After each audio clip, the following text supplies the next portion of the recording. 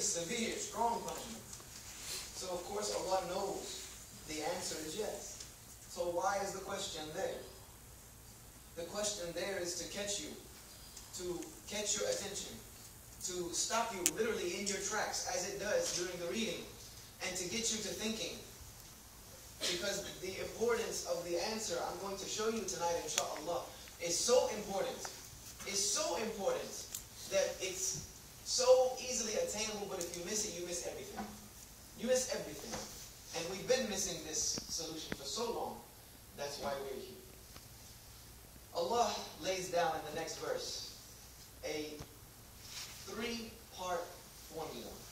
A three-part formula of how to avoid a painful punishment. And within that formula, He gives us many more things. And it will become the answer to this dua.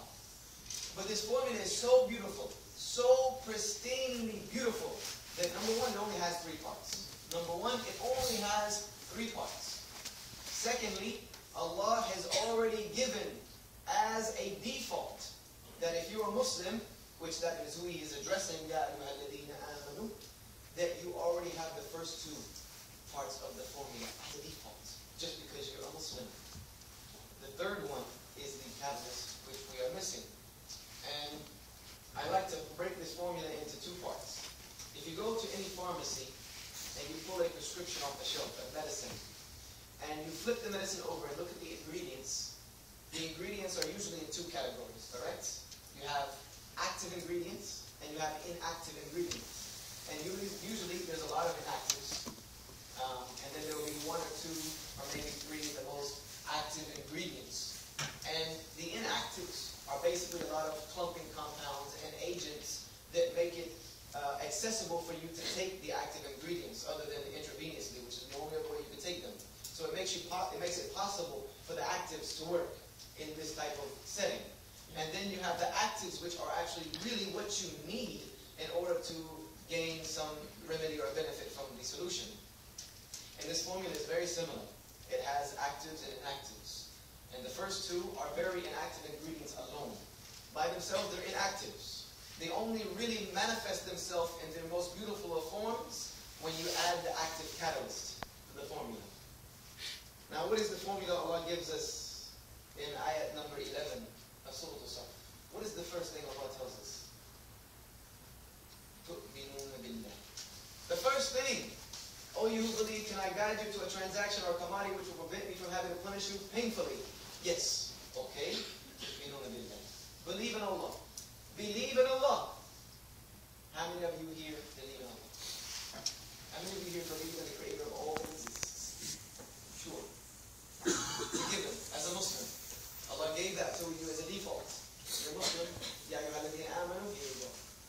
What's the second one? وَرَسُولِهِ. And in His Messenger.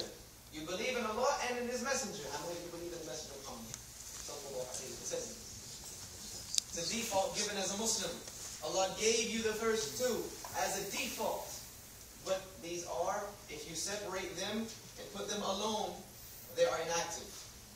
They're inactive. They're intangible. You don't see iman. You don't see belief in Allah subhanahu wa ta'ala and His Messenger. It's an inactive, intangible alone. If it's not put with anything else, it is alone. As Imam Hassan al-Basri rahimahullah, the Imam al-Tabi'in, he once stated as means that iman is not the substance of your hopes and your desires. That's not iman, just what you wish and what you hope for and what you believe in. That's not iman. He said real iman is that which settles itself upon your heart and then it becomes manifest through your actions. That is iman. Iman causes one to act. It is a catalyst for one to act. So if there is iman with no action, then it is inactive. It's not doing you any good. So what is the active ingredient or the key catalyst for this formula that Allah subhanahu wa ta'ala gives? وَتُجَاهِدُونَ فِي سَبِيلِ اللَّهِ بِأَمْوَالِكُمْ وَأَنفُسِكُمْ ذَلِكُمْ خَيْرٌ لَكُمْ إِن كُنتُمْ تَعْلَمُونَ. Allah says, you believe in me and my messenger, and now you get to work. You get to work. You struggle. You strive. You work hard. You sacrifice. And you be willing to do whatever it is that I ask you to do. And you struggle and work hard for what? Do we work hard for that paycheck at the end of the week or the month? Is there any paychecks mentioned in this verse? No paychecks, right? I don't see any paychecks here. What about that beautiful house you have? Or flat? Any flats or houses mentioned in this verse? What about that nice car? I don't see any cars here. Word say not here all whatever word you might use. There is nothing in that here. What about your wife and your family and your children? Any of that mentioned here? No. What does Allah want us to strive and work hard for? For Him. For Him. For me. Allah says, strive and struggle and work hard for me. Take that iman that you have and put it to work. Use it. Use it for me. And for my sake and my cause. With what though? Okay, you want us to work, Allah, but what do you want? What do you want from us? Okay, I'm ready, let's go. What do you want? Bi amwalikum. Allah is saying, those possessions that I have given you in this life. That sustenance that I have given you in this life. That beautiful paycheck at the end of the week in the month. That nice home, that nice car, all of those gifts that I have given you in this life. That are gifts from Allah subhanahu wa ta'ala. Allah says, loan them back to me. Loan them back to me. He doesn't even want us to give them to Him. Because Allah has already told us that anything you give to Allah subhanahu wa ta'ala is a loan. It is a loan that Allah returns to you, manifests, and many folds over. So Allah is saying, that which I gave you as a gift, just loan it back to me and I'll give it back to you again. SubhanAllah.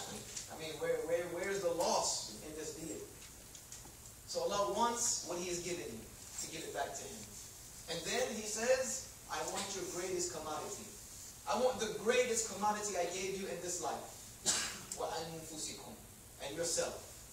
That health which I have given you, the health and the life which I have given you, use it for me.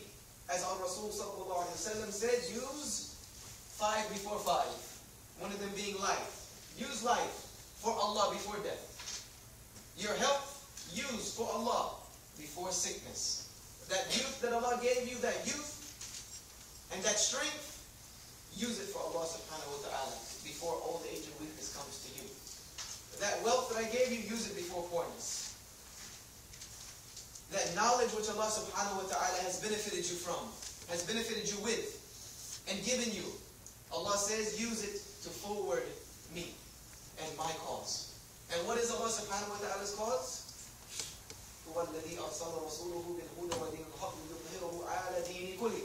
That I sent my messenger in the religion of truth to make it prevalent over every other way of life. This is what Allah is asking us to help get involved in. To get involved, to work for it. This is unfortunate that this is what we have missed for so long, is the effort and the work that comes in Islam. Allah subhanahu wa ta'ala is asking us for sincere effort and work for Him. And unfortunately, our exercise and effort and work has become predominantly for this life. All of our striving and struggling and stresses and anxieties are coming from this life.